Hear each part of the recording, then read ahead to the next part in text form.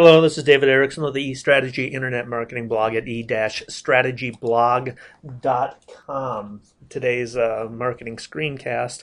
I want to show you how I manage information. One tactic I use for managing information is using the tabbed browser function to display a wide array of information when I first open up my browser. So I have all the information for a specific category at my fingertips when I start the day.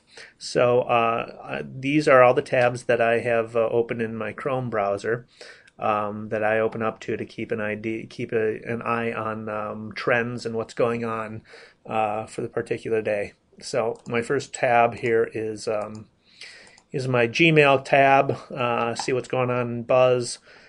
Check that out. Then I have iGoogle, and I look at some news that I've got widgets set up for. This is more informational rather than trends. Then I've got my Feedly account, which pulls blog posts from my Google Reader account and displays it in this digest format that's easy to use. And then we get into the trend stuff. So I've got Google Trends as one of my tabs open here, and I can see what the hot searches are for right now. I can click and go to more hot searches to see what's hot at this hour. Then the next tab is Trendistic, and these are Twitter trends by the hour, so I can see what's buzzing on Twitter right now. The next tab is inside Facebook.com's page data, so I can take a look at the leaderboard for Facebook pages and see gainers and losers and what people are interested in on Facebook. As far as Facebook pages, Twitter URL, I don't know how to pronounce that, shows the most popular URLs that are shared on Twitter. Delicious bookmarking site shows the most popular bookmarks for the day or for that are popular right now. RSS meme is most shared links within Google Reader, so that gives me a sense of what people are sharing through Google Reader. Hitwise has a bunch of data tools that I can check out: top 10 retail search terms, top industry search terms, featured industry statistics. So if I check out top search terms, for instance, I can see within the retail category what search terms are ranking well.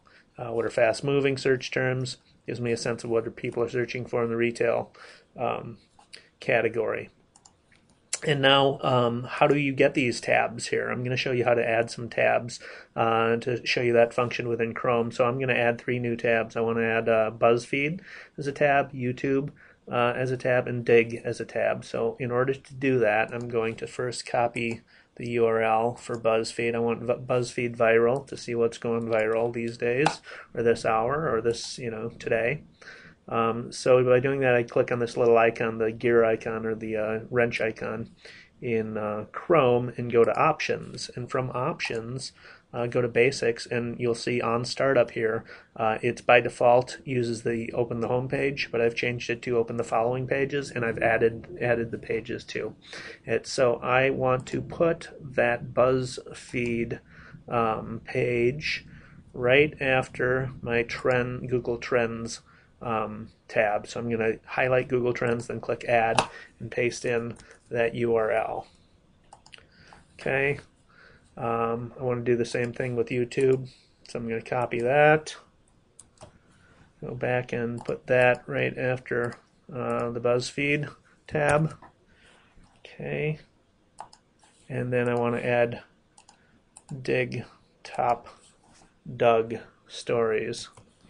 And I'm going to put that after, you'll see, I've just added YouTube. Okay, after YouTube. Okay, click on that, click Add, Close. All right. So then when I restart my browser, I'm going to have them ordered in this way. I'll have all of these tabs open up, and I can just skip right through them to see what I need to see. Get at a glance, essentially, the information, the trend information I'm looking for. So this has been a marketing screencast for the eStrategy blog. You can find eStrategy at e-strategyblog.com. My name is David Erickson. Come visit the blog for more marketing information. Subscribe to the RSS news feed up here. So you won't miss a post and get all the marketing content here, or you can follow me, or you can follow me on Twitter at D Erickson.